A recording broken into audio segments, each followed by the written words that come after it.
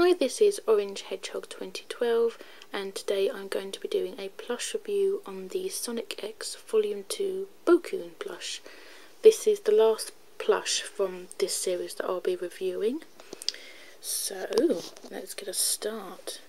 If I start with his head, I could also sort of give you a rundown basically, as you've probably seen in my other videos.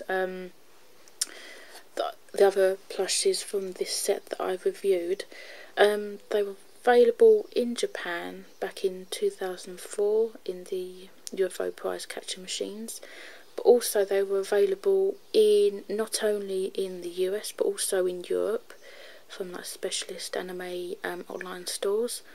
I actually bought mine from a website based in Germany called King Player. They sort of deal with special sort of anime merchandise. Unfortunately, they don't sell him anymore. I got him sort of like at basic sort of retail price, sort of like I'm not entirely sure if it was €17.99 or €19.99. Somewhere in the region, sort of like between sort of £15 to £20 I paid for him, which is quite cool.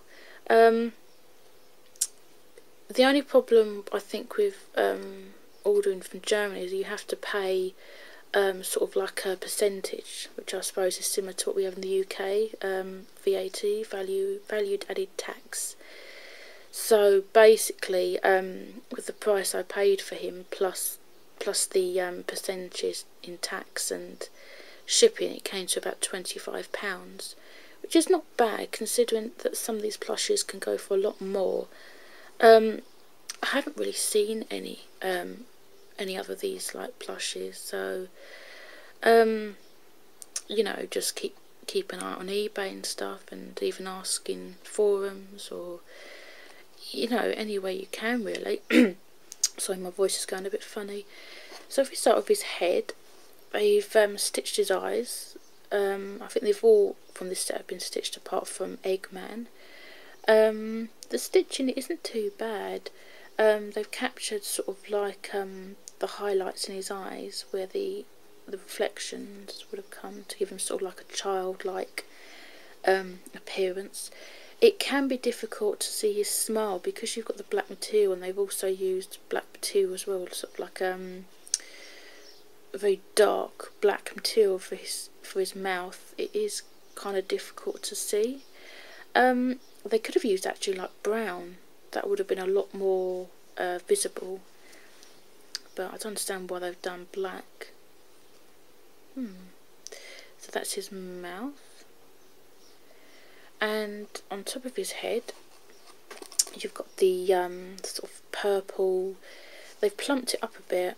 It's not just like a strip of like purple material. They've actually plumped it up a bit to give it sort of like a 3D look to it.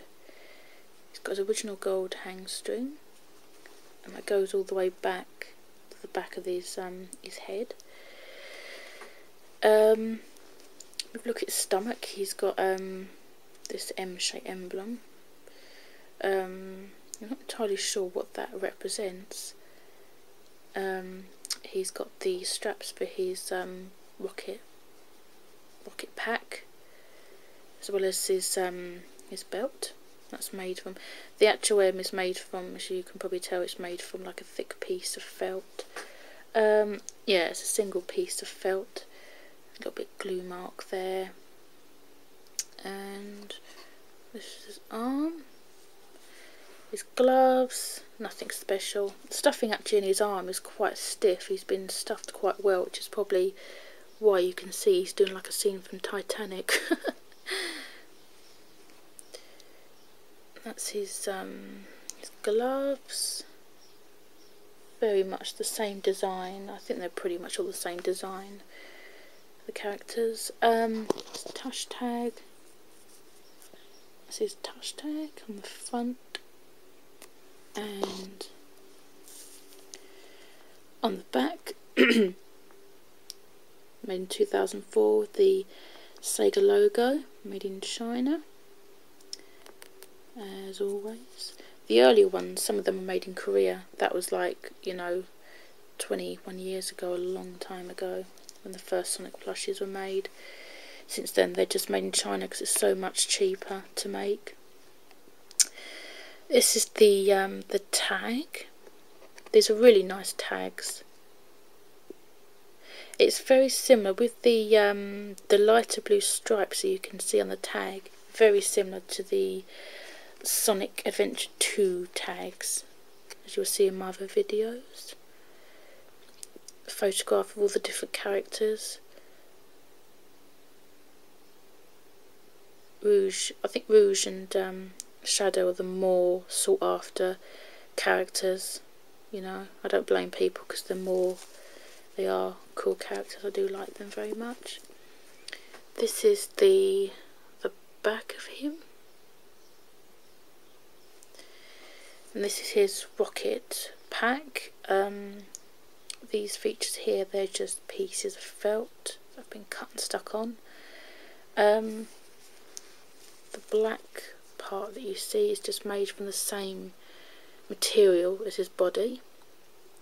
The black sort of stripes that you see, they're not stitched, they're printed on.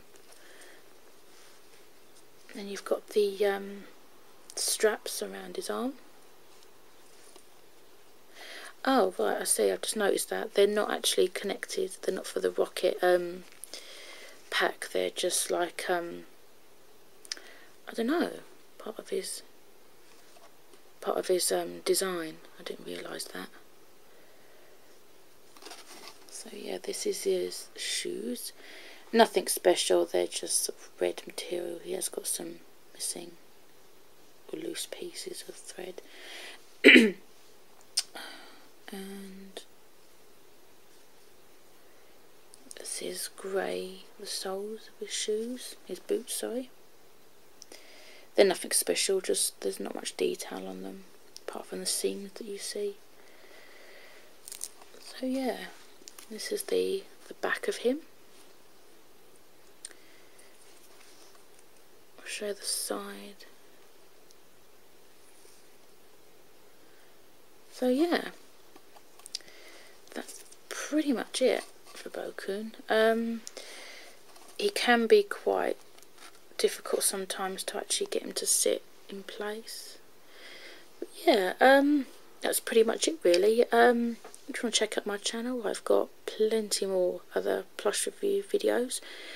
Please feel free to comment or subscribe. And you know, thanks for watching guys, and I'll see you soon.